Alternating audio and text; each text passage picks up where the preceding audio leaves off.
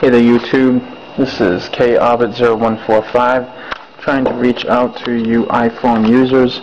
I purchased an iPhone 3GS and it came with the old firmware and Bootrom, the 3.1.2 and the Bootrom, which is 511, the MC model.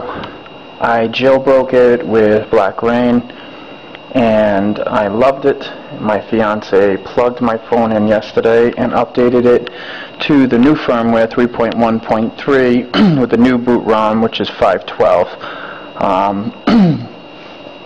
Sorry, I'm not feeling good, but this is my first video and I think I might have found out a way. It has taken a while, but as of right now my iPhone is in restore right now. Now I was able to get the old firmware back on 3.1.2 after it was already updated to 3.1.3. My fiance's phone is jailbroken with still the old firmware and I want it back.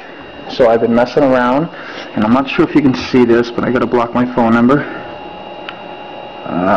I wish I had a better camera, but this is January 26, 2010, which is it's restoring. And as you can tell up here, it's saying restore phone and backup.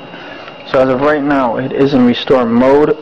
Back in January 26, the new firmware 3.1.3 did not exist. That came out sometime in February. So if this fully goes through, I don't see why it shouldn't work. If I do get this to work, which I'm praying that I do, please subscribe. I will release the video to anyone that subscribes to me.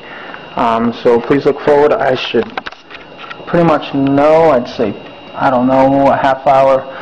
It does take a long time to do, but so far I already have blackrain and Cydia installed on my iPhone on the 3.1.3 firmware with the new Bootrom.